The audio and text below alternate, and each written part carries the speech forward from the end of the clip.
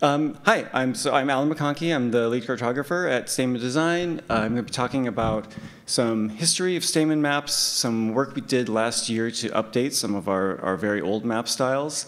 We ported them over to a platform called Stadia Maps. So I've got our Mastodon links. Mastodon is the new Twitter. And at the bottom right, there is a short link, sta.mn/TJ3. I have a lot of links that I'm going to be linking out to other things. We've documented a lot of this work in blog posts and things. There's a lot more reading, a lot more other presentations we've done about this that please dig in and get more, learn more about this stuff if I don't cover it all, which I will not be able to cover it all. So yeah, I'll talk a little bit of the history of these maps. These are some maps that have been around. Stamen made many, many years ago, even before my time. I've been at Stamen for 10 years, and we're revamping some maps that have been live even before that. So a lot of this is all a team effort. A lot of these maps that I'm going to be showing are things that the people who preceded me at Stamen built, and then a lot of the work to rebuild them, which I'll talk about in the middle of the talk. So a bunch of my colleagues, many of them are in this room right now. And then I'll show you the results. So yeah, the history. So Stamen is we're a design studio where we do software, we do cartography. We're actually quite small. There's only about a dozen of us.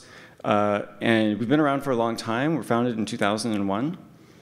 And we do all kinds of work for all kinds of clients. So people will hire us when they need a custom map that you just can't get off the shelf. Or data visualization. We work with big tech companies. We work with governments. We work with NGOs, museums, all kinds of people. So a huge variety of work. It's always interesting. And these map tiles I'm going to be talking about are these three open source OpenStreetMap-based raster map tiles that we created in 2012. So most of what we do at Stamen, we have a preference for open source when we can. We have a long history working with OpenStreetMap data. And around this time, we got some work from the Knight Foundation. They wanted us to build open source mapping tools for journalists. In particular, we made this thing on the left, which was like a geocoding tool that was really hard to do, not very easy at the time. A lot of reporters would have a bunch of addresses they just need to put on a map. So we built this geocoding tool called DotSpotter. We designed a base map for it, and the Knight Foundation was actually really interested in this base map that we had designed. There were not that many open source base maps or even that many tiled base maps around at the time. I feel like I'm trying to act so old here. Like this is not like that long ago, but it was a little more than a decade. Feels like a long time in map years, or at least web map years. And so these are, for the rest of this grant, let's focus on making more of these base maps with this OpenStreetMap data that was really just at that time becoming mature enough to really use for a worldwide web map that would work for all kinds of use cases. So we did this first map was this black and white one called Toner, which was really designed to be good for print, black and white printing for journalists in that use case, but also just like really spare minimalist for putting data visualization on top of. We made a terrain map, the one in the middle, which Google had just released a terrain map around that time. People really liked that effect, and so we wanted to see what we could do with open source. And we did one on the right called Watercolor, which was really trying to push the limits of what you can do when you have open data. You get the raw data you couldn't really access from a lot of proprietary sources. You can actually get it as a giant file and write all your own open source tools or use stuff that's off the shelf and mix and match. What can you do? How far can you go with writing code that can manipulate what a map looks like? So this watercolor map, the one on the right, is just amazing what they were able to do. This is something that in all my years of Stamen, I feel like I've never lived up to what my predecessors did with that map style. They're all beautiful maps. We made them all freely available. That was part of the Knight Foundation's grant. And people jumped on these and used them and put them in all kinds of maps. It was really, we just made it as easy as possible to use them. So that's one of these. I'm going to have all these links to like other blog posts, further reading. I wrote a few blog posts about the history of Stamen's relationship with OpenStreetMap through the years, talking about the origins of these maps. So that was a long time ago, though. And we're not really set up to be a service provider. We're a small design studio. People hire us. We do the best we can under a limited time frame. We deliver a thing, then we move on to the next one. we don't handle like API keys. We're not really like specialized in like running these servers for a long time. So hey, this is a great free thing. People loved it, but over the years, the data started getting old. Oh, so much work to like update the OpenStreetMap data. Like, oh, parts of our AWS infrastructure stopped working because we weren't updating the code. Eventually, this map was increasingly breaking. So you like go to Watercolor and you see there's some tiles that are missing. It just can't regenerate new tiles.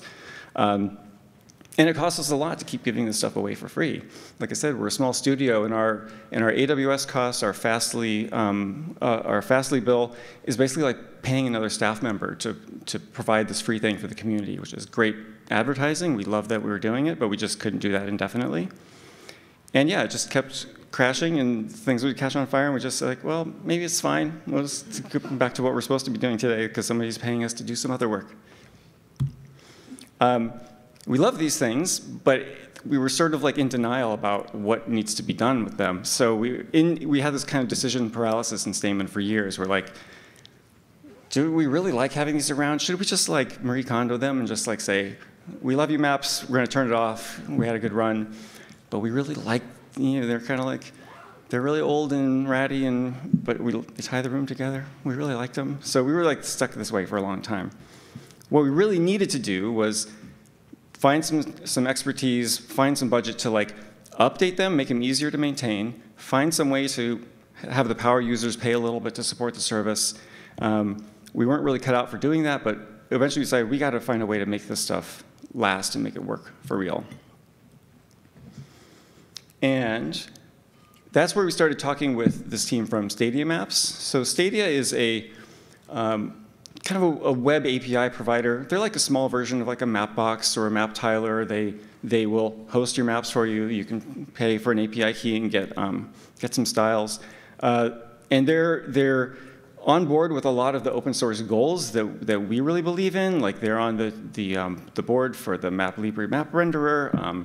They really want to be in the open source ecosystem, but they're also realistic about this needs to be a business. It needs to support itself. You can't just do this stuff for free. Luke Seelenbinder, who's one of the founders of that company, he gave a much longer talk at a recent State of the Map conference. He goes way more into the details of like the technical side of things if you're into that, so go check that out. But yeah, we decided we'll work with Stadia. They have the expertise for hosting this kind of stuff. We'll update the maps. They'll live on this new server. Everyone will be happy. It'll live forever. Yeah, and there's technical challenges with doing that. So those were all raster map styles. So one of the things we knew we needed to do was port everything to vector maps. So that's kind of how most web maps are these days. They're more efficient, they're easier to maintain, easier to update, but it meant we had to rework everything. Also, those map styles, even though there were 3 flavors, there actually were 10 or more different raster styles we were maintaining. There was the toner, but there's also, you could just get the toner labels to put on top of, stacking your things in leaflet. There was a grayscale version, a lighter gray and a darker gray, and so on. And so yeah, getting all this stuff to work, and also this, the usage chart, this is Stadia's usage before we moved to them, and then we can see the spike in activity, like we kind of doubled their traffic by when we finally started sending things their way. We also had to just get all the data that we used before. One of the special things I really liked about our map is that we had a null island in it. I had to go and find that null island shapefile from our old repo. And actually, I found a different null island shapefile from someone else's repo and didn't realize that they were different until I put them in the map. I kind of wanted to do a whole talk about just null island. Maybe I will next year. There's more than one null island out there. And of course, cartographically, like there's a lot of things we did that are possible in a raster map that you can't really get those same effects in a vector map. So how do we make it look like it's updated, like it's better, or at least more modern, but how do we keep as much as possible that great vibe that was there before? So there's some things we just couldn't quite do the same. We think it still looks great. It's going to inevitably look a little bit different, but yeah, that's the old raster. Here's what the new one looks like. Land cover in particular was one of the trickiest things. Because Land cover data, finding free data out there, is also very sensitive to scale. So like a land cover data set that might work when you're zoomed out really far, as you zoom in, you'll start to see the pixelated edges, and then you'll have to like stitch it in with some other land cover source. We kind of got away with a lot of that in the old raster map by just applying a lot of great blur effects. Like you don't see the pixelated edges when you blur your forest into your desert, and it kind of looks good, and it ends up like looking intentional. Getting a vector version of that same effect was a lot harder. You end up trying to apply blurs to these things that are in vectors, and then you end up with this weird halos around shapes. We think we got it right, or at least we like where we ended up, but it's definitely not going to look the same. There's also just like classification errors and issues anytime you're using global land cover data, like trying to get the land cover in Nevada to look either the same as Australia or different, or how are you classifying different desert classes and applying colors to them. But yeah, so we've posted a lot of our early drafts. So like this is in particular the one on the left showing a lot of the weird blur effects that we kind of didn't like, that we just kept struggling with. The middle one is where we kind of ended up with the vector, and you can still see it's a little bit of soft edge. It still looks decent. And then the one on the right was the raster that we were trying to emulate. The toner style was a little bit easier to do because it's very, very crisp edges. It was a lot easier to port to vector. One of the things that is most distinctive about that is that the typeface, famously our founder Eric Rodenbeck loves Helvetica.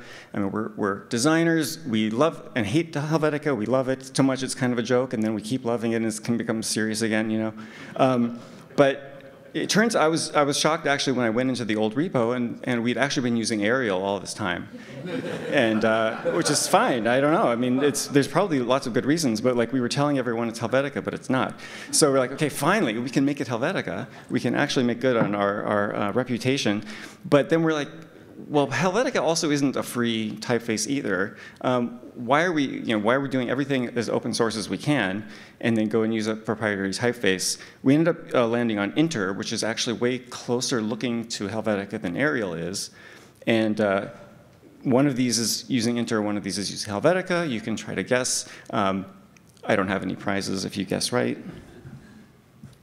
And all while we're doing this, we were using this as an opportunity to refine a lot of the tools we've been using internally. Some of these are open source tools, and some are still in the process of being open sourced. But we do a lot of this base map work. We've created a lot of tools that we need to have a nice. We felt like we were, for every client, we were like rewriting the same comparison viewer tool. So we just said like we're going to make that an open source project. We're going to start reusing the same one.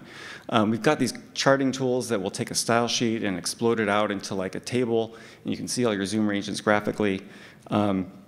We've got just a build system that will take a bunch of style sheet fragments and then combine the right ones you want into this family of style sheets, so that way we don't have to repeat ourselves when you're designing 10 different related style sheets. And yeah, we think it looks as best as we could to match the old one and improve where we could. And then there's also just these benefits that just come along with having vectors, which is fantastic. Like you can tilt and turn the map, and your labels are always remain upright. You couldn't do that on a raster-based map. You can also tweak the styles if you want to, if you need to do anything. Like one of the first people who jumped on these new vector versions wrote some front-end script that would go through and find every label language that we were pulling from the OpenStreetMap tiles and switch it to a different language. So this map has a language picker, and you can't really tell here, but this is the toner map, but in German, and there's like a bunch of different little pickers there. In the raster world, you would have to generate a whole world of raster tiles in German. Now you can just do it really easily on the front end. We, of course, had people were using this stuff for 10 years. People had written an app 10 years ago and like using our tiles, and then they forgot about it just like we forgot about it. And we have to like, how do we get those people to change? So we just gradually started slipping in these little error tiles and tell people you have to go and update. I'll skip over some of these before and afters. Yeah, so you can all use this now. You can go to Stadia Maps. Again, you have to use an API key now, but they have a very generous free tier, a very generous tier for educational and nonprofit uses. So they're on board with that, with us on that. But yeah, if you're a heavy user, you should have to pay a little bit to help make this possible for everybody else. And I didn't really talk about watercolor. It is way too hard to try to bring that into the vector world, at least for this purpose. We want to come back to it someday, but the watercolor also not only just showing what you can do when you have full control over your data and your stack, but what you can do with rasters in particular, because there's all of these image effects that there's like blend, there's blur, there's edge detect, there's blur again, there's add noise, all those kind of things that depend on like image processing steps that rethinking how you would do that in the vector world. Maybe we'll do it someday, but we just didn't. But we do like that watercolor itself, the archive of those old raster tiles has been adopted into the Smithsonian Museum as one of their first collections of like an actual functional website. So if you want watercolor, the old ones that are not updated, still don't generate new tiles, you can actually hit a tile server at the Smithsonian and use those as well. Yeah, and let us know if you use these, if you want to see where we are going to go with this. We're going to keep working on these tools. Maybe we'll be able to create more variants of these in the future. Yeah, thank you. All right. We have time for a couple questions. Does anybody have a question? Yes? Is the recipe for creating the watercolor map tiles documented somewhere or available to general cartographic audience? Yeah, so the question of how the watercolor tiles are generated, the recipe is available but not documented in that the code is still there in a GitHub repo. We never actually like published it, so it's not well documented, but if you are curious, there's pointers to it. You can give it a try. I mean, it's gonna use. It was even before the advent of Carto CSS, which is like the kind of the mainstream raster map styling language. So it's like it was using Cascadenik and like versions of Mapnik from 12, 13 years ago. So go for it, try it, but it's not very well documented. And actually, Steve Gifford, who's one of these Map Libre people, like wrote a blog post inspired by some of the stuff I was publishing, like what would it look like if you were to try to do this in vector? So he kind of like wrote up a roadmap of like if someone wants to give it a shot in the vector world. So you can also take a look for that, but no one's tried it yet. One more question. Anybody?